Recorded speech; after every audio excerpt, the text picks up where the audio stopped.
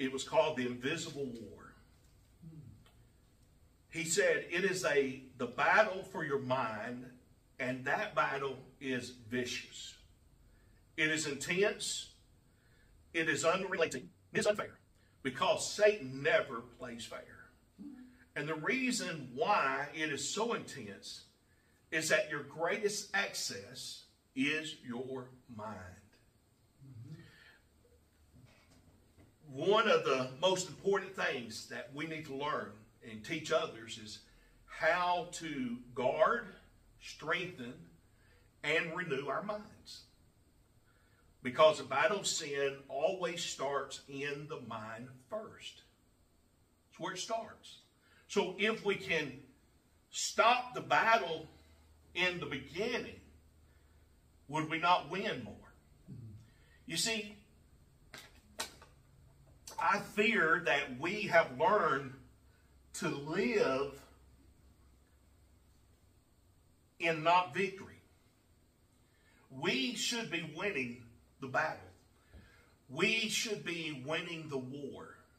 We should be victorious. But I feel that most of us do not wake up victorious. We do not look at, well, I was victorious today in my life. I was a winner today in my life. And we believe lies. We tend to think on the negative of things most of the time. I mean, it's just like this.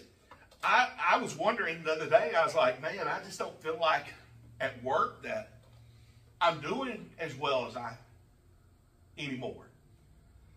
But yet I had $1 million, I've already had $1 million a year.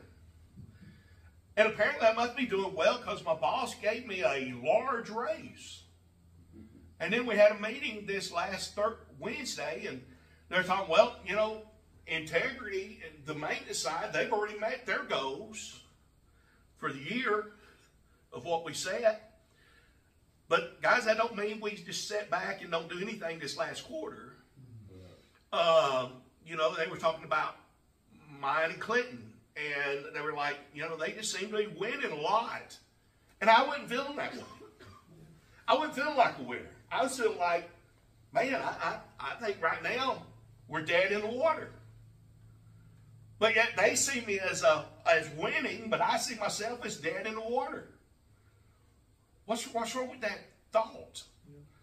Where is it? One is myself speaking death. The Bible says that life and death are in the tongue. And that doesn't mean just what we speak out here, but what we speak inside here, I think. I want you to look at, in a minute we'll be there to Corinthians, but I want you to listen to this. In Genesis chapter 3, verse 1, it says, and the serpent was more subtle than any beast of the field which the Lord God had made. And he said unto the woman, yea, hath God said, ye shall not eat of every tree of the garden. Now, is that truth? Was he speaking truth? Yeah. He was speaking truth. He was not lying at all. And the woman said unto the serpent, we may eat of the fruit of the trees of the garden. But of the fruit of the tree which is in the midst of the garden, God has said, ye shall not eat of it, neither shall ye touch it, lest ye die. Now, was that truth? No. God didn't say they couldn't touch it. God didn't say that they could take it, and they could have probably taken it and rubbed it on their bodies. God just said you can't eat of it. That's what we know of, what God told Adam. You know, he could not eat of that tree. But she said that God said, ye shall neither touch it, lest ye die. And the serpent said unto the woman, ye shall not surely die. Now, what did the serpent just do? Doubt. He planted a seed of doubt. Now, I don't know how long this went on. It says For God, and then he goes on to say, for God doth know that in the day that ye eat thereof, then your eyes shall be opened, and ye shall be as gods, knowing good and evil. He put in a seed of doubt, then he put in a lie. And when the woman saw that the tree was good for food, and that it was pleasant to the eye, and a tree to be desired to make one wise, she took of the tree thereof, and did eat, and gave it to her husband with her, and he did eat. And the eyes of them both were opened, and they knew that they were naked. Now, I don't think she took of the tree, possibly, Brother Lee, right after she got done talking to the serpent. It don't really tell us. We know that God created the earth and man, and on the seventh day he rested. We know God did all that in 6 days, and then he rested. We don't know when this actually happened, that the serpent came to the woman. I don't know when it was that she was out picking fruit and doing her chores and doing her things. And understand, she was just going along about life, doing her thing, what she was supposed to do. And then all of a sudden, this serpent comes and beguiles her. Now, I don't know if she went right then, you know what, that's right. I think I'll pick that fruit right now. But she might have went home for a few days and sat down and said, She might have even sat there and thought, you know, that fruit did look good. She sat there eating an apple. She said, you know, I've had the same old apple. Maybe she was eating a fig. Maybe she was eating, a date. And she's like, oh, these are good, but man, that fruit over there looks pretty good. And she started thinking about it. See, usually when sin comes in is when we begin to be ungrateful for what we have. Because she had anything and everything she wanted. She was in a perfect environment. You know what? It wasn't too hot, it wasn't too cold.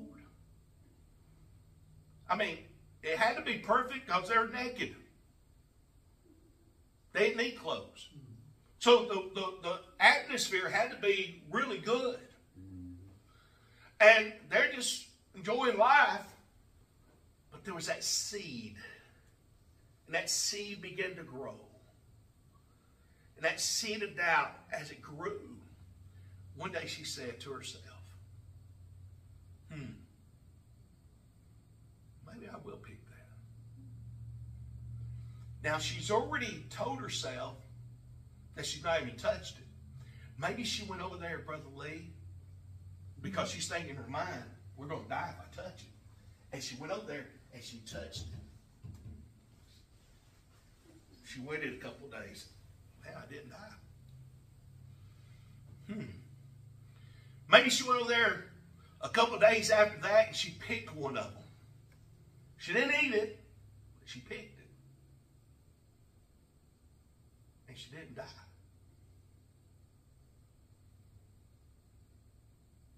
Then one day she went there and picked it. And she picked two of them. One for her, one for Adam. She brought it home. Adam said, Eve, we're not supposed to eat of that. But look at it. It looks good. Now, she couldn't say everybody else is doing it. Like we normally say. She said, it looks good. Yeah, God said we're not eating of it. She goes, I'm not dead. So he grabs it and he takes a bite. Now, I don't know if that's how it happened, Brother Lee. But isn't that how sin works? Isn't that usually the way it goes about? And I think man decided, I don't want to be in here without her. And if that's going to kill her, then I want to die too. So he grabbed it and he took a bite of it too. And then all of a sudden they realized, he looked at her and she looked at him. She goes, gross. He looked at her and said, wow. And she said, I'll cover it up. And she said, you need to cover that up too. and they sewed fig leaves together. Made themselves clothing. Then God came in the evening time. Adam, where art thou? God knew where he was. He just wanted Adam to figure out where he was at. God already knew what they had done. Now here's the question, Brother Lee. Like I said, we don't really have the full story of everything that went on. We just know there was a day that the serpent came and talked to her. We don't know if it was on the same day. On that same day, did she pick of the fruit? On that same day, did she eat of it? Or did maybe weeks or days, maybe months went by before she finally did? I really don't think it took that long. I think it was pretty quick. But the thing is, we really don't know the full story of how it all played out, other than that they did take the fruit. They were tempted. And when that happened, then sin became very evident in their life. I think that first half of 6 was Satan did all of that too. Didn't say so. Yeah, and when the woman saw that it was good for food and that it was pleasant. Yeah, I think he kind of suggested that you ought to look at it and taste it, yeah, desire it. Yeah, and you know, like I said, I think she thought about it because, you know, she looked at it. Yeah. She saw it was pleasant. I think that was to make one wise. I think those ideas came from him. Yeah, I think they did. I think those he planted those seeds. Those seeds were there. And as those seeds began to fester, she acted upon that. Mm-hmm. Now, let's look at 2 Corinthians chapter 10. In 2 Corinthians chapter 10, we began to see how some other things began to happen and flow out. In verse number 3, 2 Corinthians chapter 10, verse 3 says this: For though we walk in the flesh, we do not war after the flesh. For the weapons of our warfare are not carnal, but mighty through God to the pulling down of strongholds, casting down imagination and every high thing that exalted itself against the knowledge of God, and bring into captivity every thought to the obedience of Christ. Now, if she would have cast down those imaginations, oh, this is going to make me wise like God. This is going to make me like this. And she would have cast that down. And if she would have looked at every high thing that exalted itself against the knowledge of God, when God's told her, you're not to eat of it, and if she would have thought of that, and then if she would have did that and brought into captivity her thoughts, then she would not have looked at it and thought, well, that looks like it's good for the flesh. Oh, it looks good for my eyes. Looks like something to make one wise. Then she wouldn't have sinned, would she? And see, that's where we're at. The devil plants those little seeds and said, you know, you're really not worth much. Really, what are you doing? What are you really accomplishing? You ever felt that way? I've been really down lately, and I know y'all know that. And I've been trying to climb out of it. I've been trying to get out of it. But, you know, it's been tough. It's been tough. And so I'm still fighting that.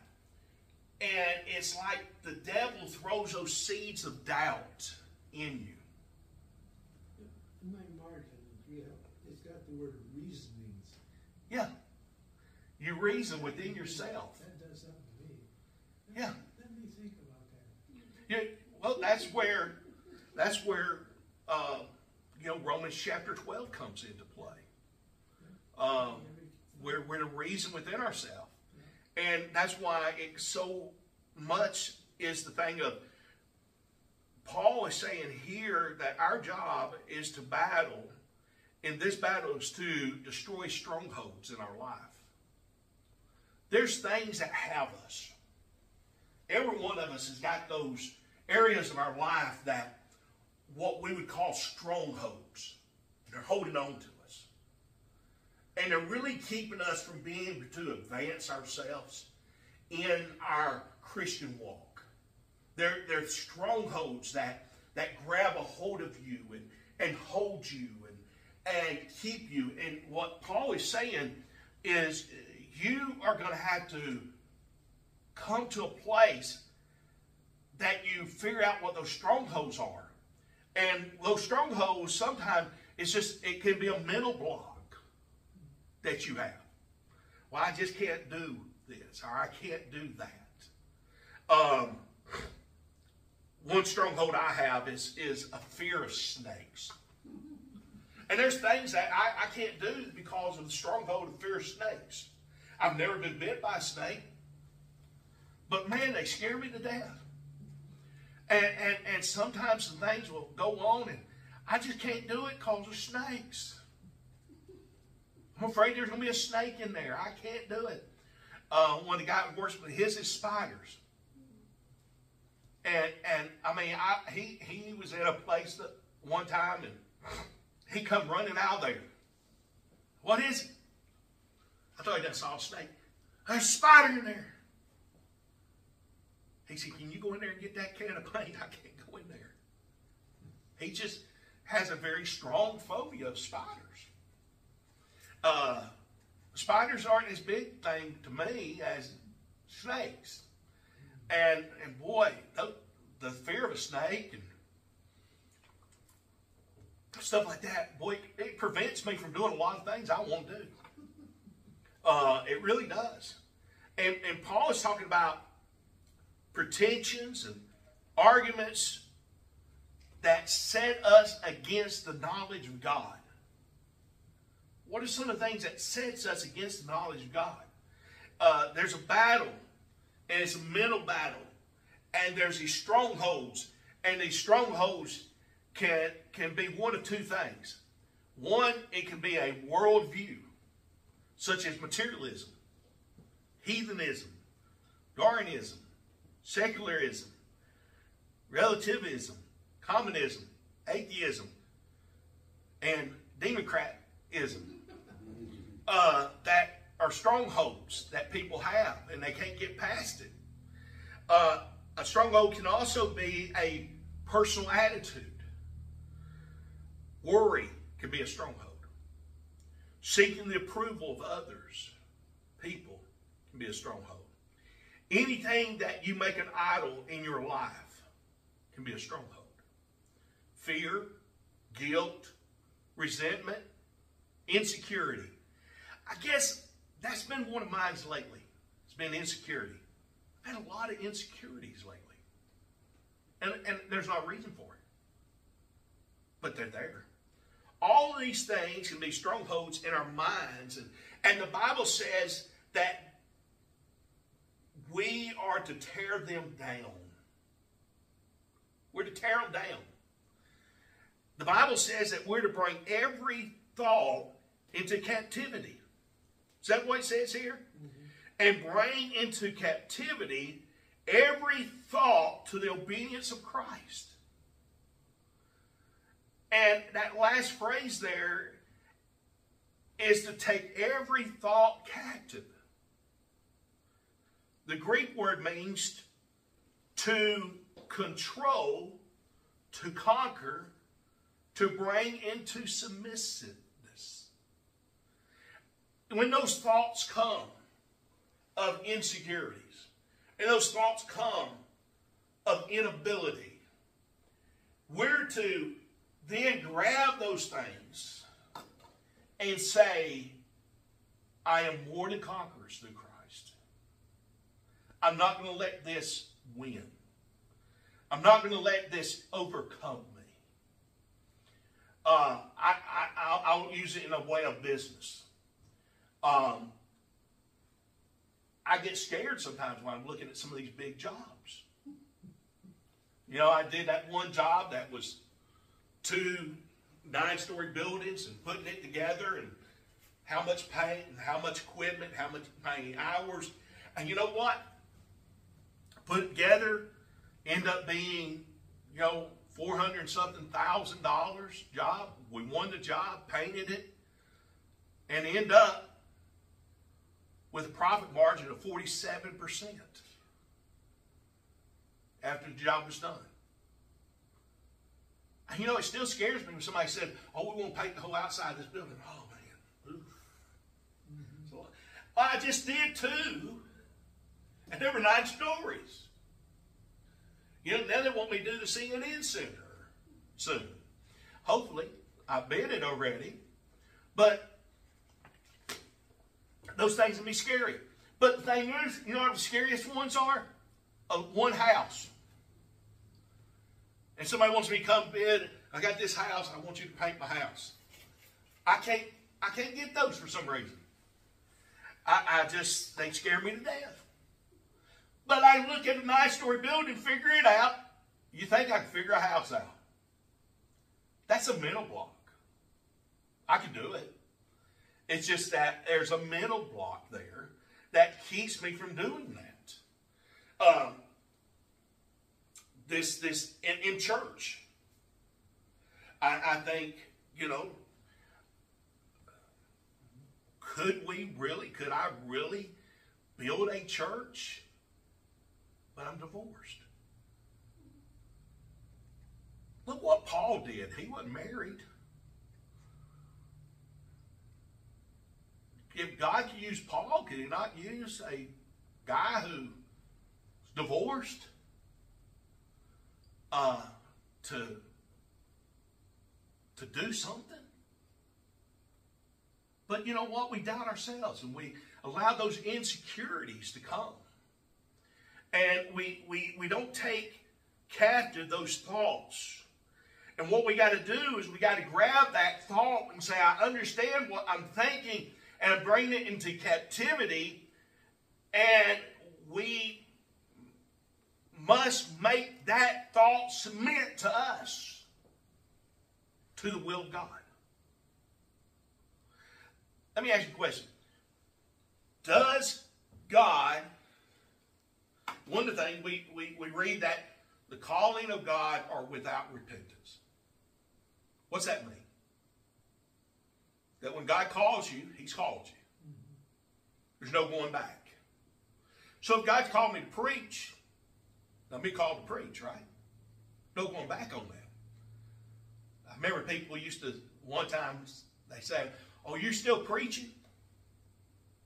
It's like, I guess they thought it was a fad. And one day I just quit. No, I'm still preaching. Been doing it since I was 16. Got called to preach when I was 16. And I'm only 59. So I've done it how many years? What's 59 minus 16? 42? 43? 43. I guess one day that fad's going to wear off. Maybe one day that fad of 43 years is going to wear off. And I'm just saying, okay, yeah, I'm done doing that. I don't think I ever will be, Brother Lee. I don't think you ever will be. And you've been doing it a long time, too. And I may not pastor, But I'm still going to serve God somewhere, do something for God somewhere. And so it's bringing that thought into captivity. In other words, every thought to obedience to Christ, make that thought obedient to the Word of God. Is to bring it into submission, to bring it under control. Now, here's the thing. I can tell you that, but I'm not doing you any favors if I don't tell you how to do it. So how do I do that? How do you teach other people to do that? Well, here's where I believe it starts. How do I make my mind mind? You ever try to make your mind mind? You ever heard somebody say, well, I made my mind up? Yeah, I believe that. I've seen some things you made up before. But I've noticed that my mind doesn't always mind. Does your mind always mind? No. I've often noticed that my mind can be disobedient. Sometimes it can be very rebellious. It wants to go in a different direction most of the time than the way it should go. When I want it to think a certain way, it wants to go another way sometimes. When I need it to ponder, it wants to wander. And when I need it to pray, my thoughts seem to float away a lot of times. Paul sort of had that same problem over in Romans, didn't he? He said, that which I want to do, I do not. That which I do, I don't want to do. Basically, he was just saying, I have a problem in my mind. And the battle for sin always starts in the mind. Well, let's look at Romans. Book of Romans, chapter 7.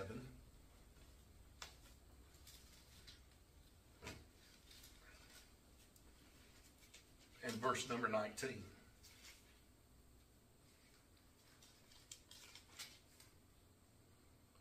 For the good that I would, I do not, but the evil which I would not, that I do.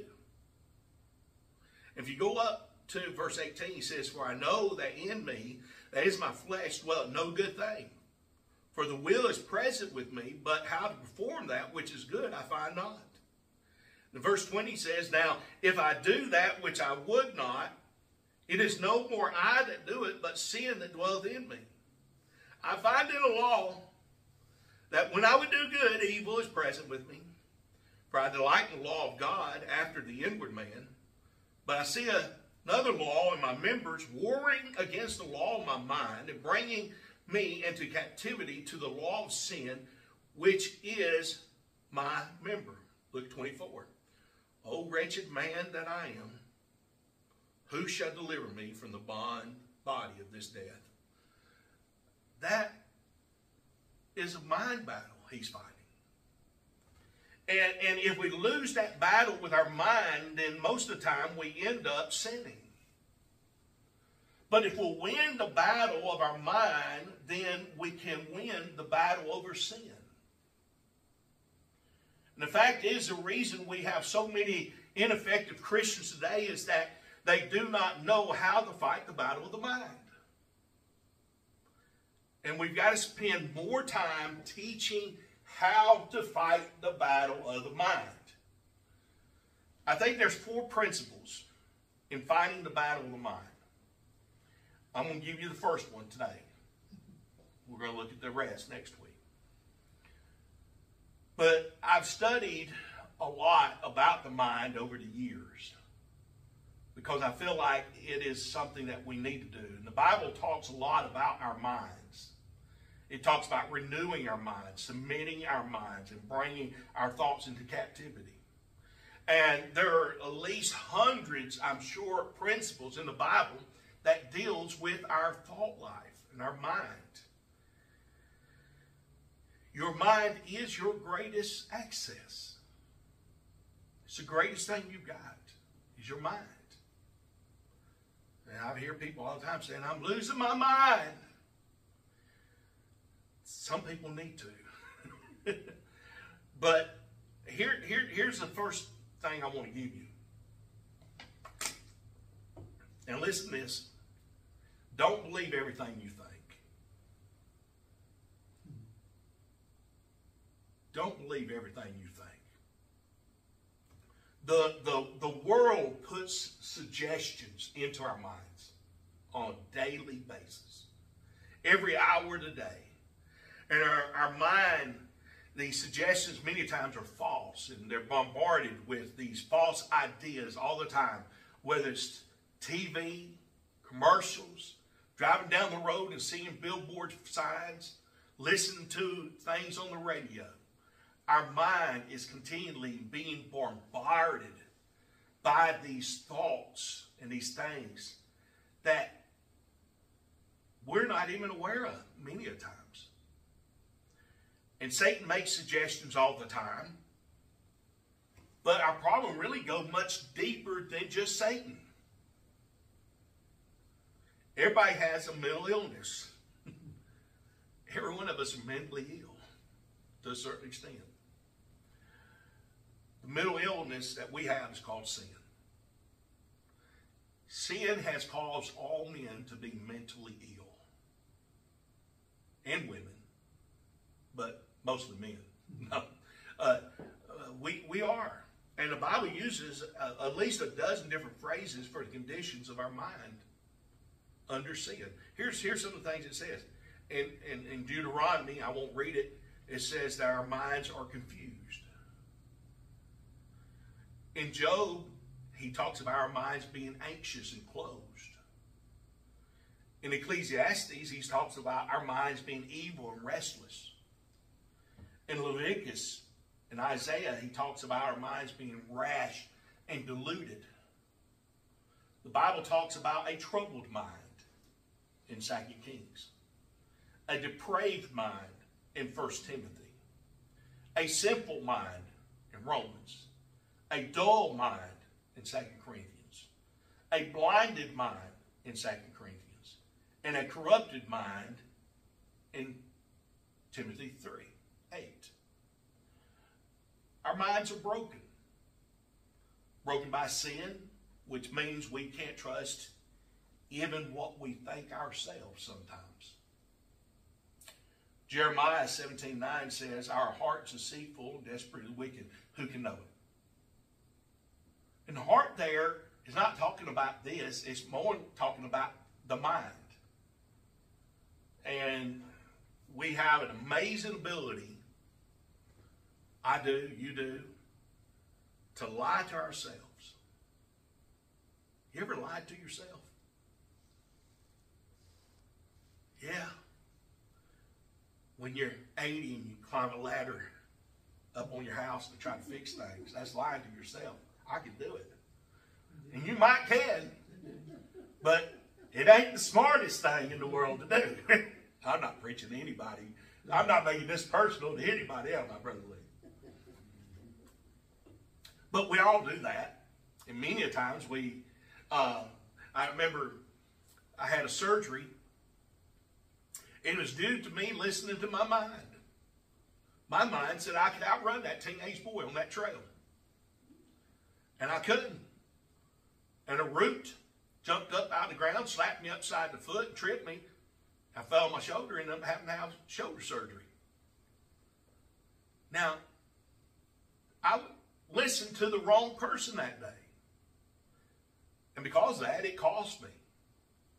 We tell ourselves that things aren't as bad as they really are. Sometimes they are. We tell ourselves that things are better than they are. We tell ourselves that we're doing okay when we're not doing okay. And we tell ourselves it's no big deal when it is a big deal.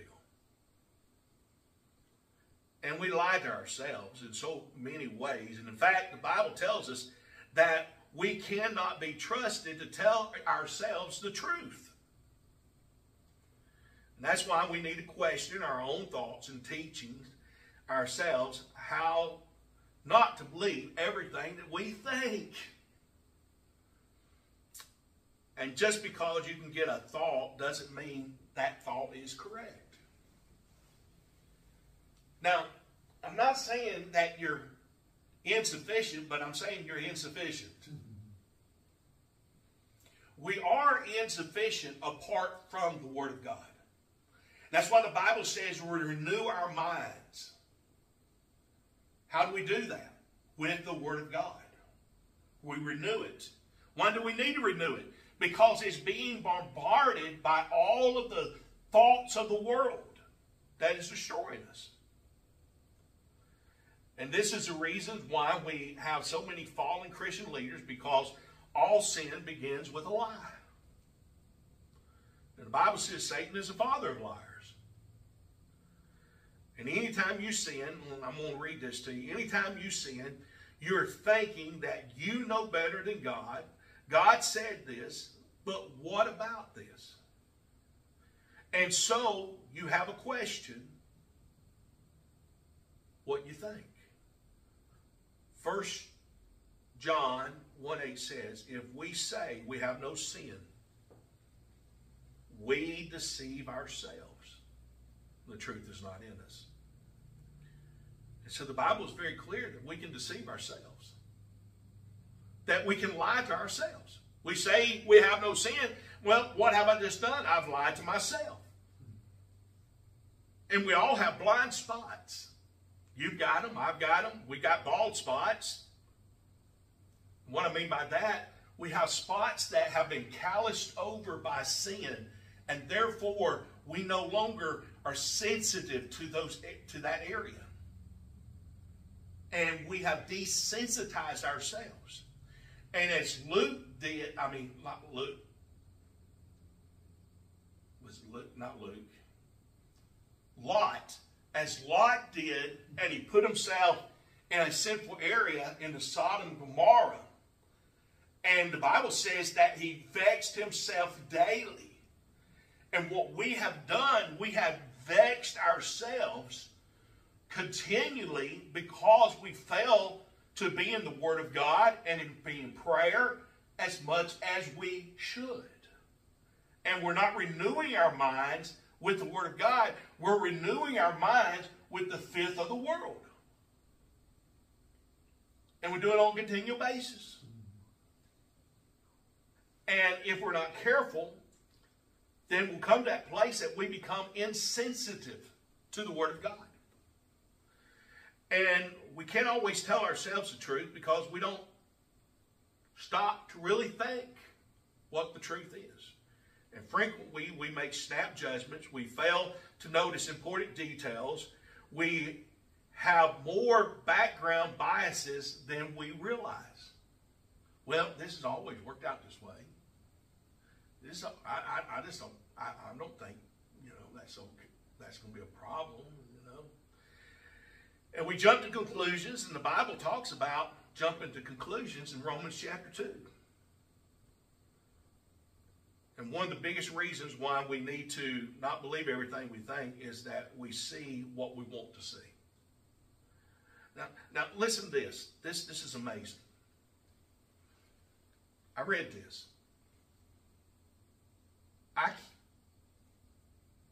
This talks about our brain. One of the things that I learned is that the optic nerve,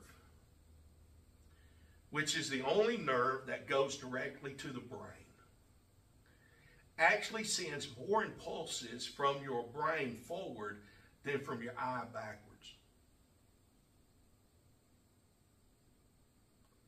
In other words, I think I see this, but I'm really seeing it as I want to see it sometimes. Do you realize that? And you know why she still thinks you're the most handsome person she's ever seen? Because of that backward eye nerve that keeps throwing that forward. If she could really see you, she might not think that way, Brother Lee. She saw you the way we see. But that's where our nerve, that's where our optic nerve is. It sees what it wants to see. You ever heard somebody, well, you're just seeing what you want to see. Well, there's a truth to that. Actually, our brain is telling us to see that. When you walk in the building, you see what the paint looks like, and I don't. Exactly. It's because of the way our brains are. Yeah. And it's because of the way the optic nerves are. And what we see and what we've taught ourselves, which means your brain is telling you what you see. And so therefore, you are already preconditioned. And we need to remind ourselves and teach ourselves not to believe everything that we think. Now, next week we're going to look at guard your mind from garbage. In computers, they used to say garbage in, garbage out. And guess what? That's the same thing's true with our minds. Garbage in, garbage out. People have asked me before, why don't you ever cuss? It's not in me. It's not in me. I don't have that garbage in me to do that. When I get hurt, the first thing that comes to my mind is not to cuss. If I get mad at somebody, my first thought is not to cuss them out. It's not there. You know, when I get mad and upset with things around me, my first thought is not just head to the bar and get drunk. It's not there. But yet that's the first thought of many people because that's what they've been conditioned to do. See, I've been conditioned when I worry to eat. You say, you must worry a lot. More than you think. And I have come to a place that I realize I'm losing the battle in a lot of areas of life that I shouldn't be losing the battle in. Now, I might not be in a place where I'm sinning, but I'm not winning victoriously or living victoriously. And why is that? It's not that I'm out here going to bars, and I'm out here with a bunch of women. I can't remember the last time I had a date, hardly. And what am I doing? Well, sometimes I'm just sitting at home doing nothing. And that's not winning. I haven't been around my brother and my nephew and niece a lot lately. You know why? Because when I went over there, it was always because Daddy called me and said, hey, I'm going over there to see the kids. You going to come?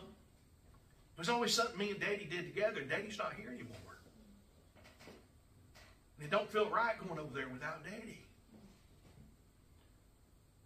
So I got to change that. It's not fair to the kids. It's not fair to me.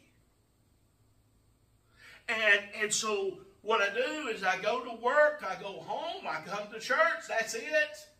I don't even go to Walmart anymore. I used to do that. And I sat there at my house yesterday and I thought, man, I'll just go to the store, just walk around the stores and stuff. I just do that, go to Big Lots or somewhere like that and just walk around just to look. Just for no reason. I don't even do that. Like, Kim, it's time to live again. I stopped living when Daddy died for some reason. I don't know why. But I said, I got to change that. And it's a battle of my mind. A battle of your mind. And I said, okay, Kim, remind yourself. Go through this. Do it. And I know what to do. But sometimes we still just don't do it, do we? And it's the battle of the mind. And once we can win that battle, we'll do much better. You know, I thought, well, I just don't think my brother, I think my brother's upset with me about something. And he's not. Well, we just tell ourselves, if he was upset with me, he wouldn't have gave me the raise he gave me. Because it was pretty substantial. But do we do that to ourselves? You know, I got garage doors that need to go up. And I keep saying, you need to do it, you need to do it. But then I sit down and never get up and do them. I'll do it tomorrow. I'll do it later. What are we doing? We're not winning the war against our minds. And it's time that we come back and we win the war. And we say, I'm going to take control. I'm going to bring every thought into captivity to the obedience of Christ. And I'm going to win. I told the Austins, I said, y'all not going to know what to do when she's not here to help you. I said, maybe you ought to go get some bands and write on there, WWMD. What would Mama do? And we're sitting there, and I said that. Brittany, she goes, well, that's why I come in here and start folding these clothes, because I know that's what Mama would want, these clothes folded. I said, well, maybe that's why everybody here I do. I said, what would she do on Sunday morning? She can get them to go to church. Yeah. Because one of them said, you know, I regret that I didn't. I said, well, start now. You see, here's the fact. It's all in our minds. Are we going to win? I've got there's no reason for me to ever lose. I'm a winner. I have these ladies sometimes tell me, I don't know why are you not married? Because you got a good job, you got good morals, you're good looking. Why are you not married? Oh no, nobody's asked me.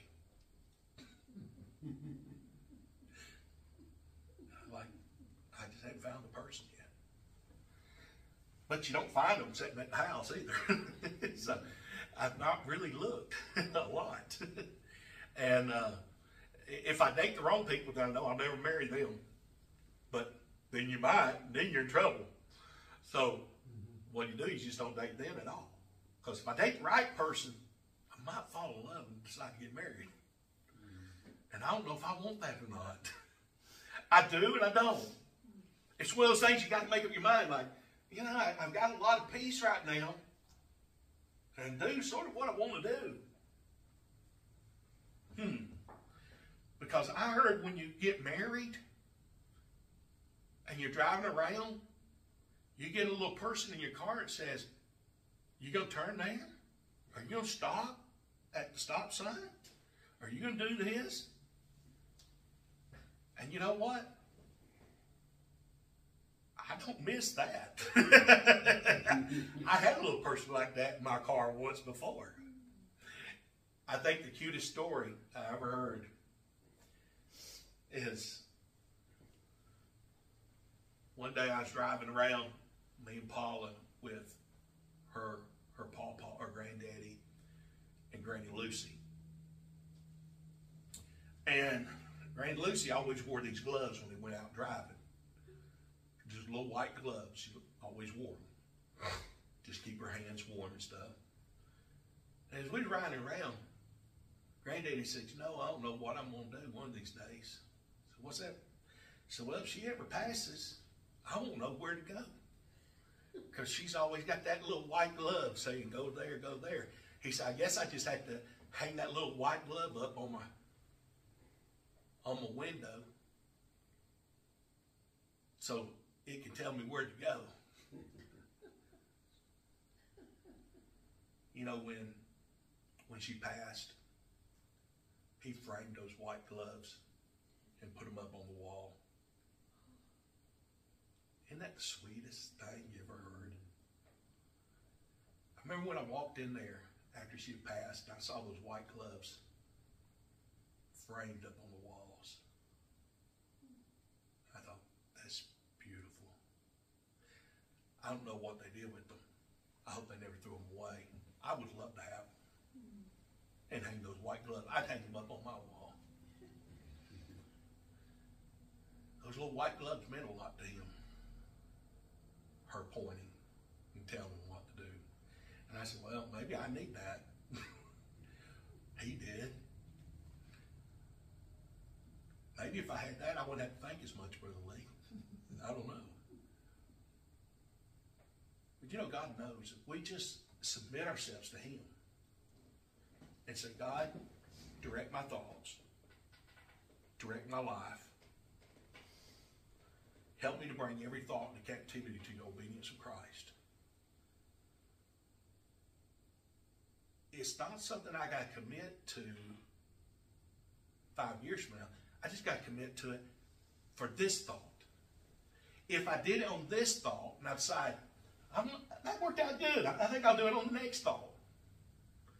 That worked out good, I think I'll do it on the next thought. We might just get used to it. Wouldn't that be something if we got used? If somebody said, what are you thinking? Well, I was thinking about popping you in the face. But I submitted that to the knowledge of God, and He said for me not to. Why would you think about popping me in the face? Because you smarted off to me about something. What did I smart off? This and that and this. But I submitted it to God's authority and forgave you.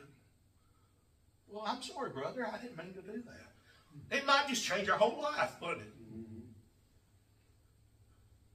You might be sitting there on the couch. Miss Lee looks a little sad. You look over and say, you okay? Yeah. What's wrong? I just submitted a thought to God. Really? What was it? Well, I was thinking about slapping you, and He told me not to. I ain't real happy about it because I thought it'd make me feel better.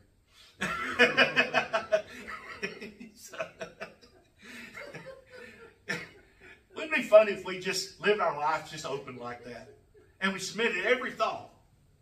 And we didn't even hide it from other people. Yeah, I was thinking about coming over here and just doing this to your house. But I decided not to, God. When I submitted it to God, God told me not to. It might open up some conversations that go beyond anything. And I think not everybody needs to know exactly what you're thinking all the time. That could get you in trouble. You know? So, let's learn to submit our thoughts to Him. Therefore, change our lives. It's like that book I've read many a times by Gary Smalley. Change your heart, change your life. And that's the way it works. And we change our heart by changing the way we think. And I know I need help with that. And I needed it now. And I figure if I needed it, y'all probably need it too.